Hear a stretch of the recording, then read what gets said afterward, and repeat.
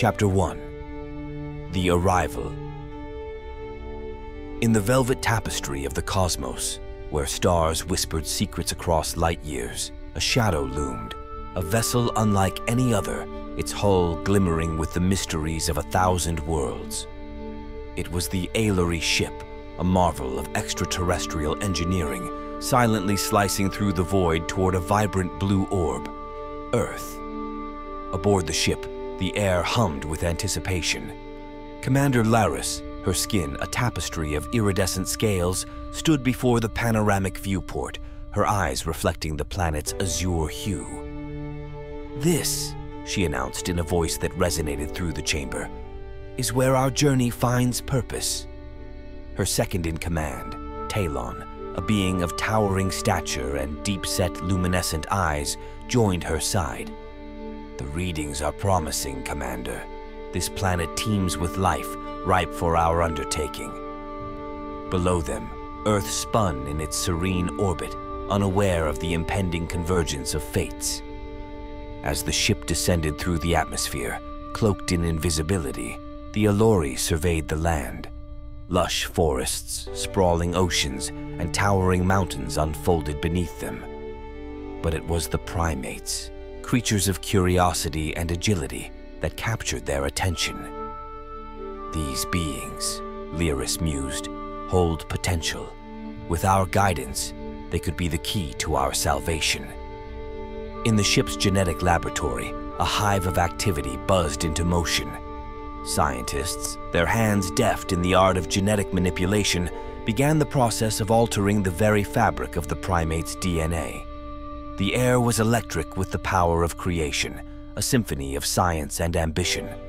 As the first of the engineered humans took breath, their eyes opened to a world unknown. They stood, a blend of primal strength and newfound intellect, gazing in wonder at their creators. Lyris addressed them, her voice a melody of authority and benevolence. "You are the chosen.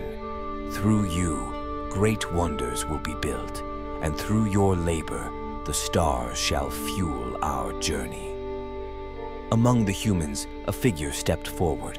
His eyes, a deep shade of earth, held a spark of unspoken understanding. "We are yours to command," he spoke, his voice rough but laced with a newfound purpose. As the Alory began their guidance, teaching and directing the humans in the arts of construction and engineering, the foundations of a great endeavor were laid. The pyramids, destined to be monuments of power and mystery, began to rise from the earth, stone by monumental stone. In the cool embrace of night, as stars twinkled like distant fires, Lyris stood atop the highest pyramid, looking down at the bustling activity below. The air was thick with the scent of earth and sweat, a testament to the humans' relentless toil.